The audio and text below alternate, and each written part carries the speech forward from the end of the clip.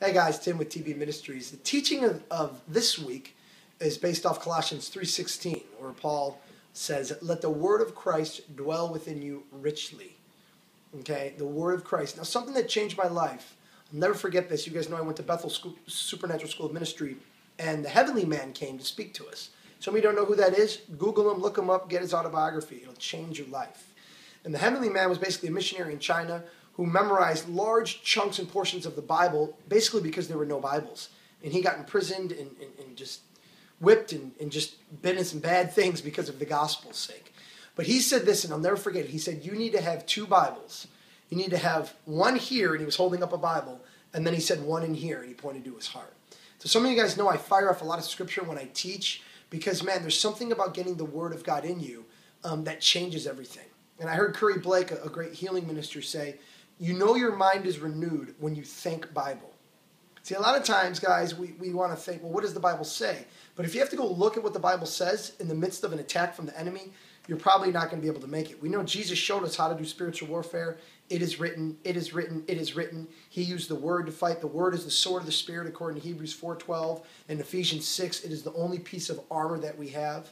Okay, Paul says to stand firm with the shield of faith, the belt of truth, the chest plate of righteousness, helmet of salvation, your feet ready with the gospel of peace, but take upon the sword of the Spirit, okay, because that's what we use to take every thought captive and to bring it to obedience to the knowledge of Christ. Because the Bible says the weapons of our warfare are not carnal, but mighty for pulling down strongholds. See, right now I'm just throwing out these scriptures that I meditate on and studied for spiritual warfare, because it's a big deal, guys, to have this thing in your heart. Because a lot of times we don't carry the Bible around, and a lot of times we just don't have a reality of what the Word says about us and what we can actually be. And, you know, the Bible says that heaven and earth will pass away, but my Word will never pass away. Okay, that we know, man, that the written Word is the Holy Scriptures, man. God breathed these through men, through the prophets of old, and there's just power in it. There's power in it. So I encourage you, man, instead of trying to read a bunch of the Bible, take a step back. Maybe get one or two verses. You know, last teaching I shared on 2 Timothy 1:7.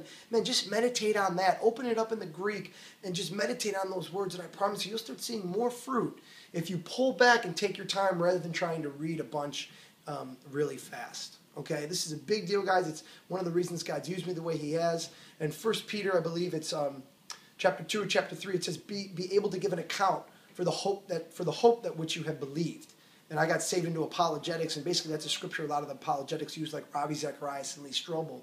Okay, to understand that when someone comes to talk to you, that you can actually give an exegetical account of why you believe in Jesus. Not your testimony being saved, but actually open up the scriptures and show why Jesus is who we claim to be. Because Jesus didn't just claim to be a prophet, He claimed to be God.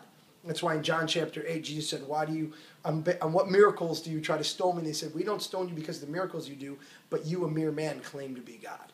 Okay, so man, get the word in you guys. It is your lifeline. It is your source. Holy Spirit's job is just to enlighten it to your hearts. Okay, the Bible doesn't take place of it's not Father, Son, and Holy Bible. It's Father, Son, and Holy Spirit, but the word is what brings it all to life. Okay, guys, I hope you're blessed by this. Get in the word. Even right now, I pray that there's be an impartation to just hunger for the word, to memorize scripture, that the Holy Spirit would quicken these to you right now in the name of Jesus, and that you'd have more thrilling times with the author of the Bible, the Holy Ghost, the Holy Spirit, the Spirit of the living God, that He would breathe these words of life fresh to you like never before. See you again, guys.